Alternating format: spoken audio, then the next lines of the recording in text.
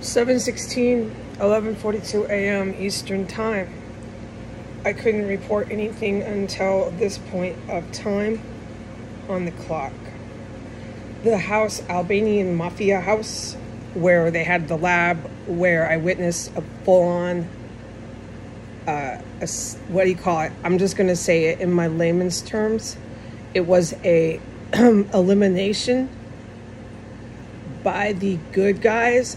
Oh, I witnessed it. I will never forget 1 second of that.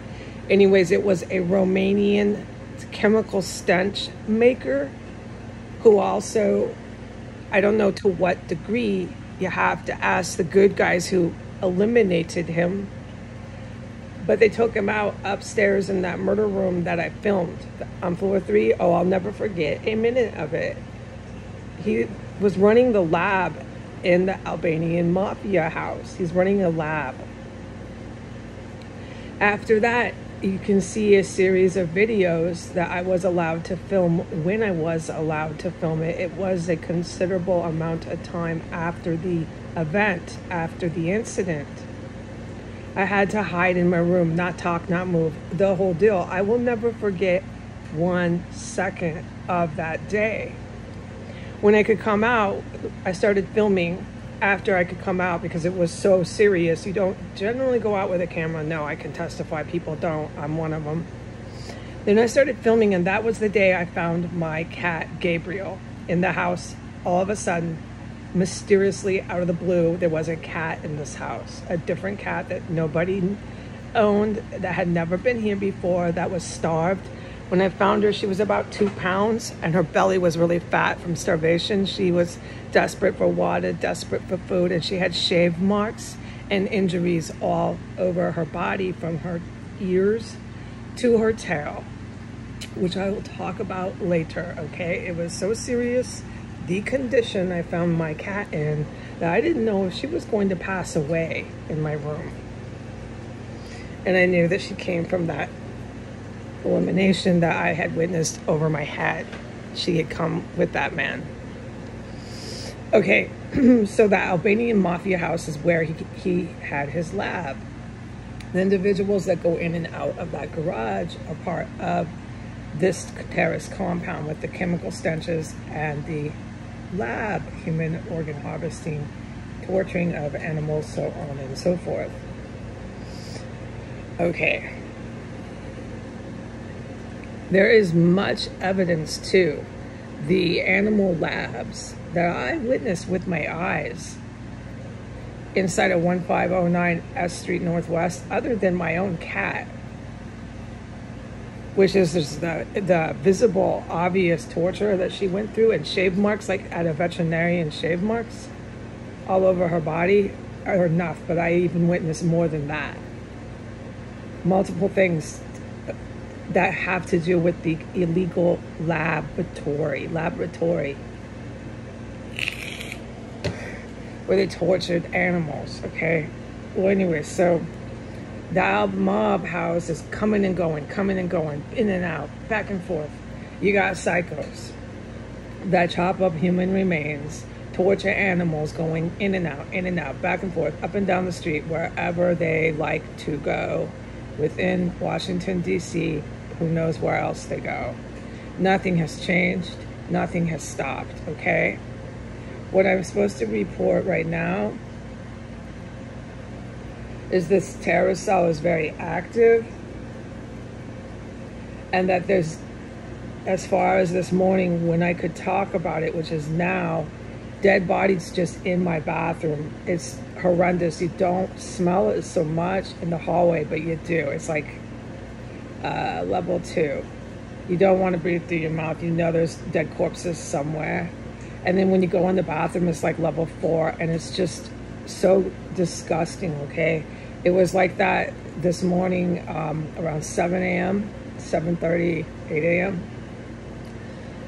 The entire bathtub, I had to bathe again, just breathing through my mouth. You do not breathe through your nose. You'd be crazy to do that.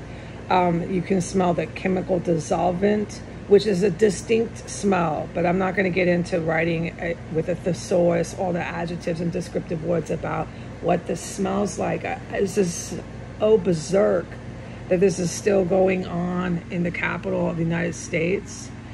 It's so berserk that these cycles just go up and down streets, drive around, walk around. It is so berserk that this is on the United States YouTube, Twitter, Instagram. Like, the kids in this country are so mentally plagued. I don't like to use the word mental illness because Vladimir Putin, with Donald Trump, with the United Kingdom, with Joe Biden, used the word mental illness as a social construct. We will talk about that later. It's the facts on paper. It was an attack, considerable and verified attack on our population, exactly like what they are doing with the media. The headlines about DHS, FBI, in quotes, believe domestic terrorism will rise after the Trump shooting. That's another one that came out 24 hours after the first one. FBI investigating domestic terrorism for the shooter. This terrorist cell has constant federal law enforcement crawling through the cubbyholes. I have filmed DHS talking to the male terrorist, that man from the basement, the psychotic, scary as heck. That man was so scary to even look at. I have filmed DHS federal officers coming in here pretending to talk about Betty Boo and then sending hard evidence of mail to a name of Betty Boo listed as living here. All this is on the account. Whatever you can gather, go ahead and review it. That was DHS. DHS is operated by Vladimir Putin. FBI has been on my account ever since I was at college, in college in New York City. I have told the world how the FBI was following me around by the deli, following me around by the World Trade Center, where whenever I left my campus and where I used to like to walk around, there would be the FBI. I had NYPD following me in my vehicle. I had a nice car. I worked for it. I owned my own car. I didn't sell my body for my car. I had NYPD following me around in my car, all the way to the Holland Tunnel, all the way to the Battery Tunnel. And whatever way I wanted to go home, I can't remember right now what tunnel takes me to the Staten Island. I can't remember. My memory from trauma is so bad. I can't remember the street I lived on for 5 years in New York on Staten Island. It's like that. Anybody who's been through traumatic events, their memory kind of takes a hike. Their memory doesn't work, but it'll come back, because of course I remember what street I lived on in New York. I lived there for 5 years. All right, so I had massive law enforcement coming after me as soon as I went after Bannon, as soon as I went after Trump, as soon as I started going after white supremacist, white terrorist groups. As soon as that happened, it was really, really ugly, okay? It was law enforcement. And I at first didn't realize it. It took me about a week. I didn't feel safe, though, with that FBI, the two FBI guys by my college. You felt it, you feel it. I'll talk about it later because I got to do my report. You feel it. They're not safe. They're not looking at you nice. This is scary. Why are they looking at me like this? I thought FBI, I thought NYPD were my friends. Not my friends, but hear me out. I'm a criminal justice major. I was planning to go to law school.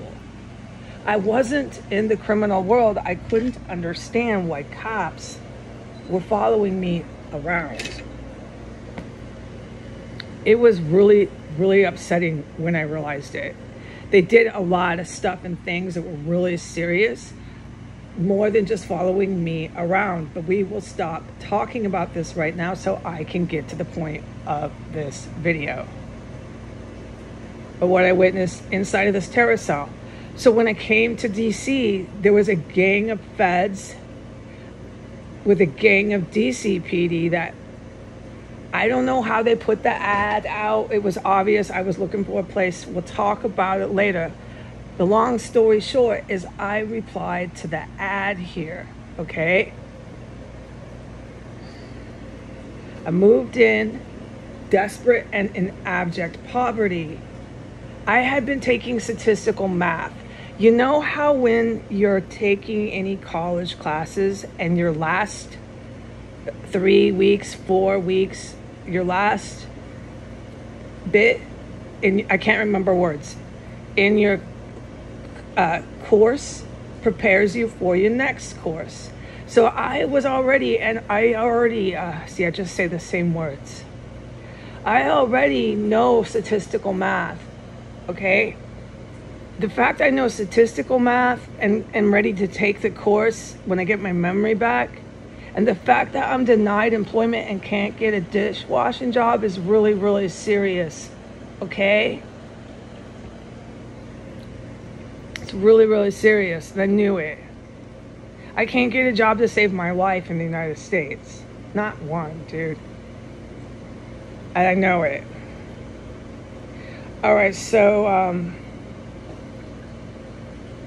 I moved in here, and there's been nothing but what I have reported to the counter-terrorist agents ever since. You can review my Facebook. It's pretty thorough on Facebook.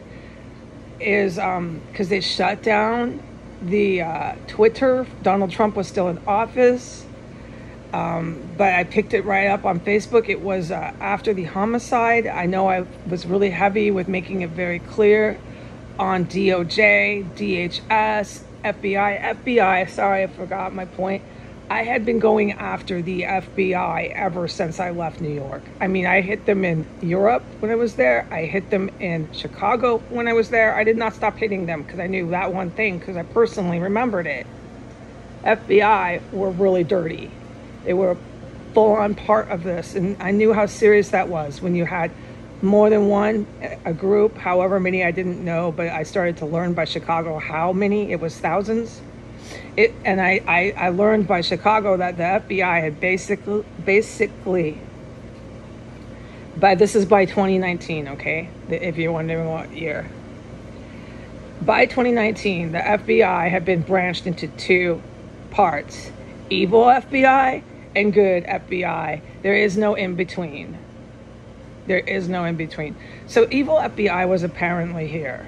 I mean, I'm so naive, but then I'd never been through a homicide. I'd never really smelled a corpse.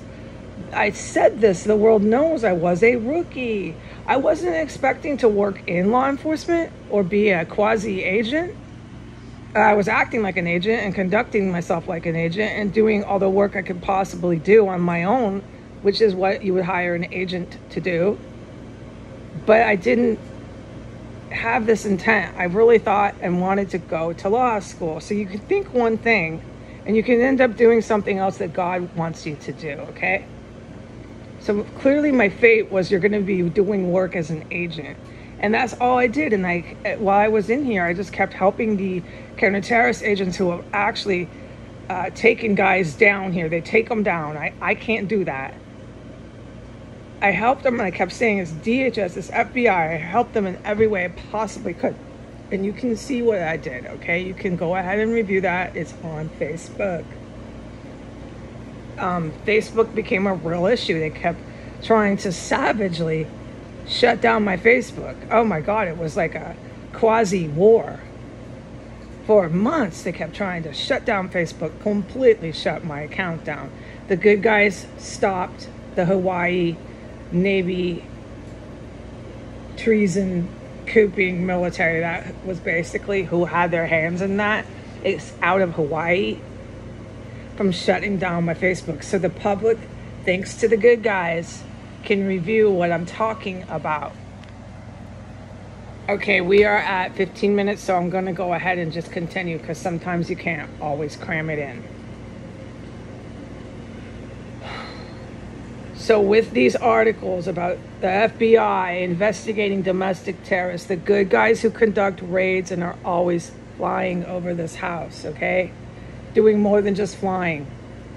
They know the FBI are writing articles for Putin. It's malicious and is considered an act of war.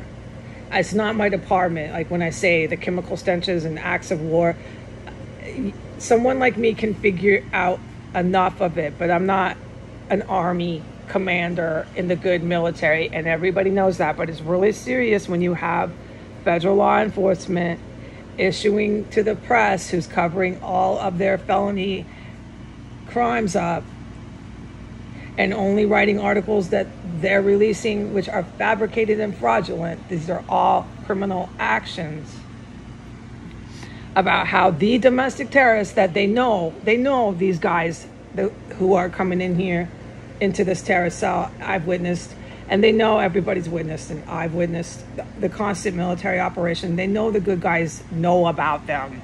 I've known about the FBI since they were stalking me outside my college, okay? They know that we know about them. And they just keep writing their articles, how they're investigating domestic terrorists, They know they're domestic terrorists. I filmed them in the house talking to the terrorists about Betty Boo. Now that man that I filmed talking to DHS, he died within 2 weeks after that video. He died. All right, I'm the only one left in the terrorist cell who's alive to talk about anything, okay? And what have I said since then? That it has not stopped, and that's what I'm reporting right now. It has not stopped. Alb Mob is just crashing loud, going back and forth, fight for Trump. Okay? And Biden is either one. They're going to be pardoned. They're the big guys. They do the most heinous violence. They want to cruise down the road with an arm and a leg in the back of the car. Who knows what they're hauling around?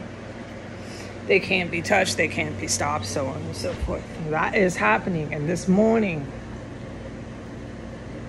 when I took a bath, I had to breathe through my mouth from the chemical dissolvent, which I will describe when I get a thesaurus and some adjectives and descriptives of how disgusting that chemical, pure as can be, no question about it, chemical stench. But it's not one of the ones that beeps and buzzes. It's a liquid type chemical smell that is part of the process of dissolving human remains. So that chemical smell was just everywhere while I took a bath, right like under my bathtub. And then when you stand up, I'm 5'9", when you stand up right by my toilet and on the area by the sink, okay, all you smell is level 3 dB. It's really horrendous. All right, now as far as last night and yesterday's terrorist activity, I'm not able to tell anybody what I witnessed in here other than what I said about all the chemical gases, martini gas, going back and forth, racing to the bathroom, dead bodies, chemical dissolvent. It's the same thing today, but at a very certain time on the clock could I do it.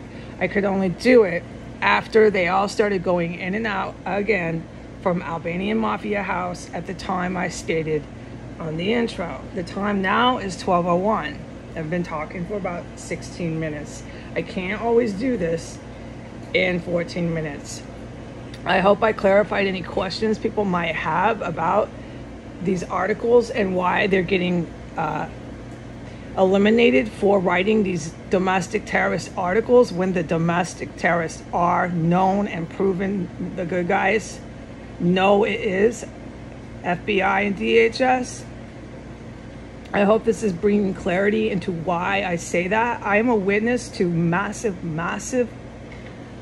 terrorism, domestic and foreign. I'm a witness in here. So there's no possible way that the good guys are going to have me driving off in a budget rental car, waiting here for months and months to save tiny, tiny little bits and pieces of money. Okay, and might I end with this? This property, 1509 S Street Northwest, is no longer under the legal possession of the Russian mafia. The Russian mafia out of Moldova used to run this house as a business. That business is no more. The business was out of Moldova. They were licensed. You can find it. It's to some degree on the internet, but it's over in foreign countries. It is not there anymore, okay? I will keep the public updated to what status that business is and to who owns this property. But the property itself, this 11509 S Street Northwest, is getting easier and easier for an investigator to look it up. There's many ways to find that. One way I could do it is through my bank, my personal bank. But I'm not to do any of that because I'm a witness in here to all of this. I'm just to lay low, and I'm going to be giving this information by the proper authorities. The good guys will let me know. Okay, but as far as today, the despots, Donald Trump and Joe Biden, with Putin and Saudi Arabia, are ordering their terrorists, who I can ID and testify, are guilty of massive, massive, major felony crimes, violent. Every one of them is a violent charge. They're going in and out, in and out, in and out, in 101 degree weather. The weather is 101 degrees in Washington, D.C. It's a historical heat wave, and they're just going in and out, in and out, in and out. Nothing can stop us. Look at us, high on drugs in the heat. Here we are. Okay? All right, bye.